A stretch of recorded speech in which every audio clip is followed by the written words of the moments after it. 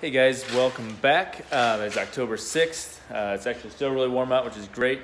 So really wanted to do this for a really long time, and finally I'm just going to go on a limb and do it. So I'm going to start a projector retrofit build for this truck. So I'm super excited about it.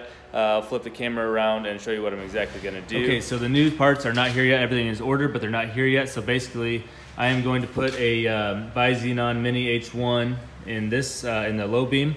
And I'm gonna put a LED pod in the high beam. And then I'm also gonna take these guys apart and not actually do anything with them besides paint the entire housing black. I'm gonna paint the housings on these black as well.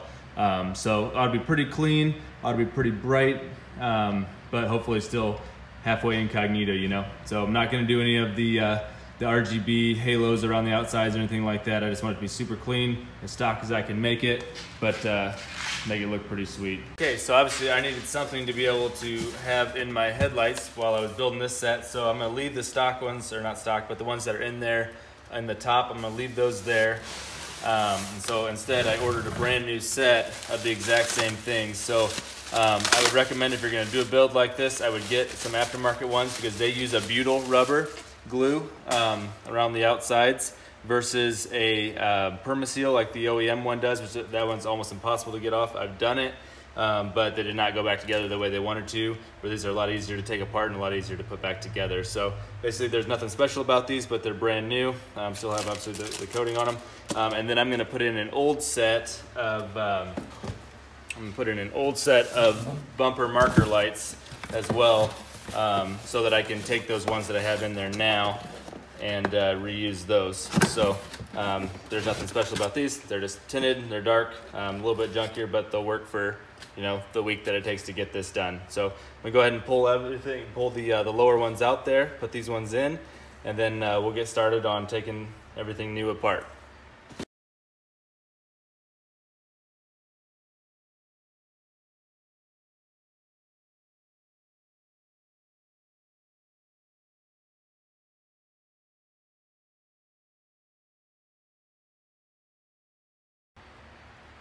All right guys, so the new headlights, they're ready to go. So basically, if you haven't heard of this before, what we're gonna do to get these apart is we're gonna put them in the oven. So you need to make sure that everything that could melt is taken off of them, right? So obviously the new lens covers here need to come off. And then there are rubber caps on the back here, rubber seals. Those need to come off as well. Kind of set all this stuff off to the side, make sure you know where it goes. Probably ought to take off these paper pieces as well, paper covers. And at that point, this is all plastic. So at that point, this headlight is ready to be put in the oven. So I need to do the same thing with this one here. So you obviously need to take off the plastic again. That's all good. Rubber covers.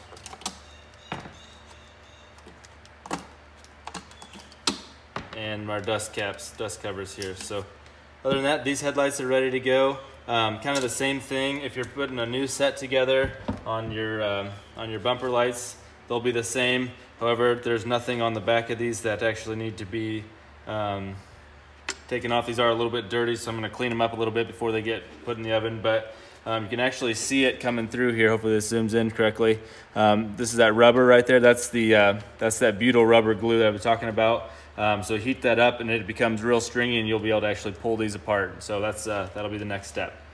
All right guys, so you preheat your oven to 260 and I have a timer set here for 7 minutes. So it is inside here, just having some fun.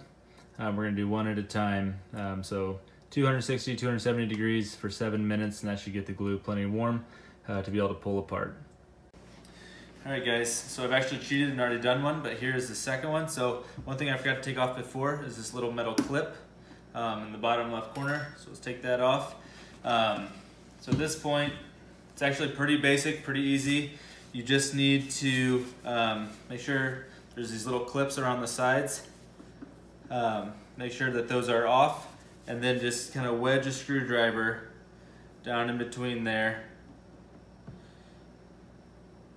Go, and just start prying it apart. And if you get it down and done in one spot, then you should be doing pretty good. See this plastic clip came back up, so keep that up. See if we can get back inside there the way I want it to. And if you deform the plastic, it's okay, it's not really a big deal. Basically just kind of get itself inside there. There we go, pop it open. And now you should be able to just peel it apart, just like that. This glue comes apart. Oh, looks like I've got a helper. There you go, just peel them apart, and that's all it takes. Now, while you're inside here, there's this gloss, or I guess chrome other piece inside here, so we're gonna pull that out at the same time. It's all just once again stuck in with that glue. So we're gonna pull that apart. And that's it, guys. That's all it takes. One thing I didn't mention, guys, but use your common sense. You're running these at 250, 260 degrees, wear a pair of gloves. I had a whole bunch of extra tools here. The only one that I've actually been using is just a flat blade screwdriver. So you can get, I think they sell a splitter. This is actually just a snap ring pliers I grabbed just in case I needed it, some pliers and stuff. But all I've used so far is a pair of gloves and this guy. So you shouldn't really need much to do these if you're using aftermarket headlights. So we've got one more in the oven quick, and then we will be good to go. Okay, so here's the lower bumper light. It's basically the exact same procedure. We're just gonna stick a screwdriver in here. It's real soft. These come apart super easy. Just pry in there, get it to a point where you can get your hands in there, and then just pull it apart.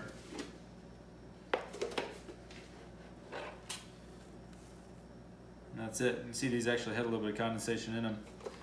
Pour that out. There you go. Now this is all one molding, one mold.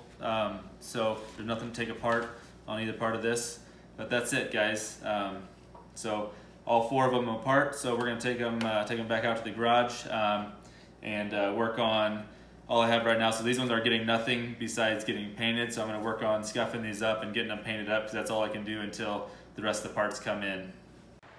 All right, guys, they're all laid out. Everything's ready to go. So that's it for today. So next video, I'm going to hopefully have everything in-house. We'll be able to unbox all of the new stuff and get to work on starting to prep and paint some stuff. So it ought to be pretty cool. So go ahead and keep following it, guys. This ought to be a pretty neat build. So I've never done one before, but hey, let's learn together. So thanks for watching, guys. Keep tuned. We'll keep on rolling.